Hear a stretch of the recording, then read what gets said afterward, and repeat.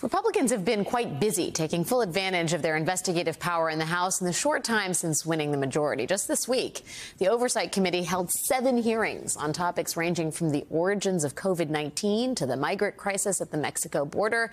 And I'm not exactly sure what they expect to discover here, the Strategic Petroleum Reserve.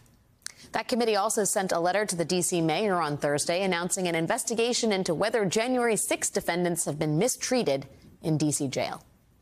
Meanwhile, when House Democrats on the Oversight Committee this week asked Republicans to join them in denouncing white nationalism and white supremacy in all its forms, including the Great Replacement conspiracy theory, all 20 Democrats signed the letter and all 26 Republicans refused, which is wow.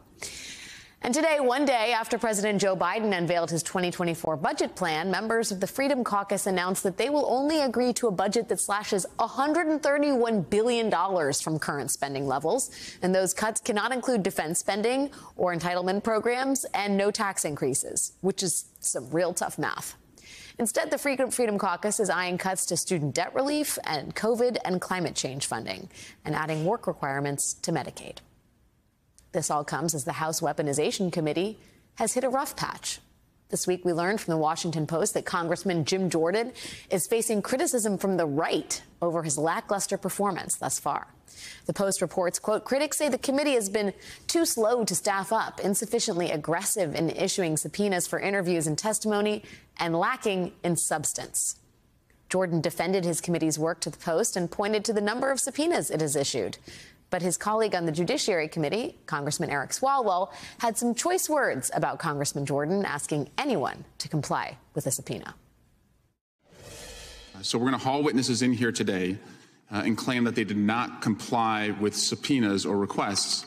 And that request is so rich because it's coming from a chairman who himself did not comply with the January 6 committee's request. So May 31, you see a letter sent to then Representative Jordan asking that he honor his subpoena. He was asked over and over and over, you were a witness to a crime. You were a witness to the greatest crime ever committed with the most criminals ever indicted in America.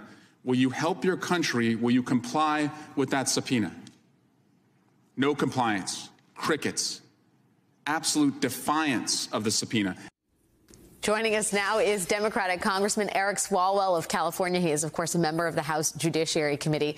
Congressman Swalwell, thank you for being here, and thank you for using the term crickets in an actual House testimony. I do have to ask you, and this is not a rhetorical question, do you think that Jim Jordan understands the hypocrisy here to issue these subpoenas when he himself did not comply with the subpoena and be outraged about the lack of people showing up for his subpoenas? Not at all. It is completely lost on him, Alex. And in fact, the Department of Justice showed up and they were willing to do what he was not willing to do. And they raised their right hand, gave testimony, cooperated. It wasn't so hard. And he, though, still remains out of compliance and not willing to honor his oath and give testimony about a crime that he witnessed. As parts of the party want to relitigate January 6th, when Marjorie Taylor Greene and Jim Comer are going to D.C. jail and talking about the January 6th plaintiffs somehow getting a raw deal and otherwise looking to investigate the investigators on the January 6th committee, how do Democrats see this attempt to relitigate a dark, dark day in our nation's history? I mean, I understand that the truth is important, but it also seems like politically very problematic for the GOP to keep bringing up January 6th. Is it a gift to Democrats in a way? It's entirely for one person, right? They recognize and believe that Donald Trump is the leader of their party, will likely be the candidate for president. And they were walloped in the midterms because voters chose competency over chaos. And so they have to rewrite January 6th.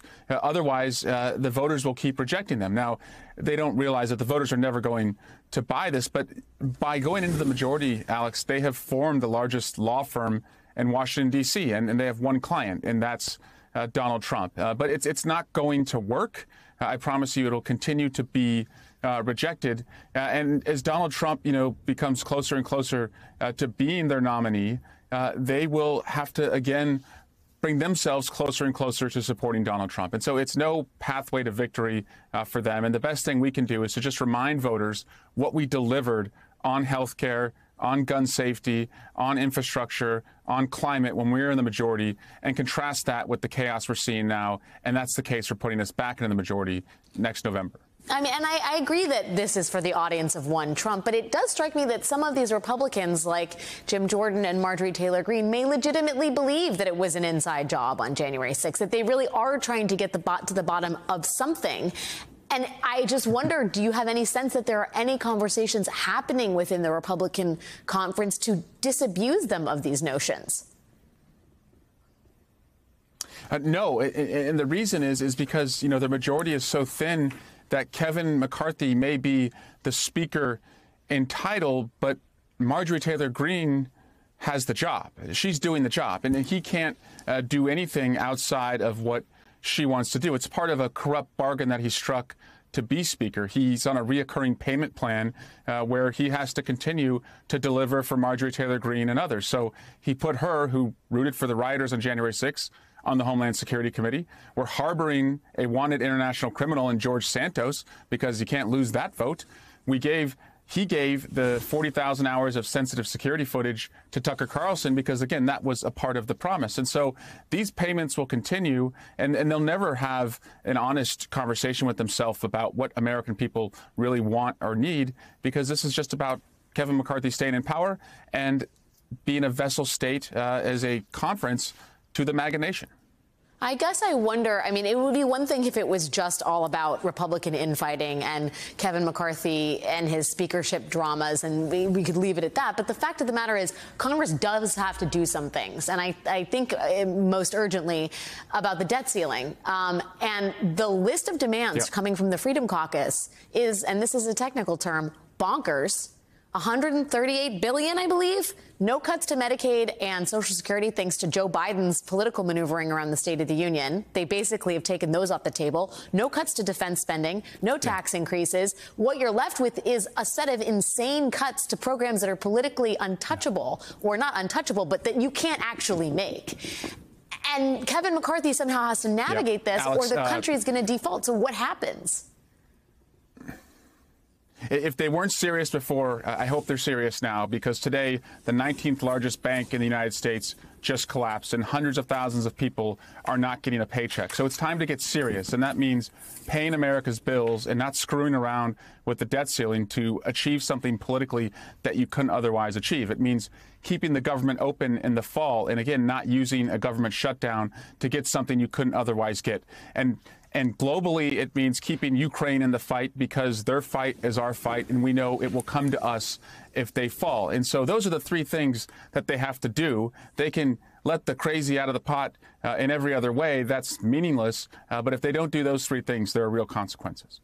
They can study the Strategic Petroleum Reserve for as long as they want, as long as they can actually do the business of governing. Congressman Eric Swalwell, it's always good to see you. Thanks for joining me on this Friday night.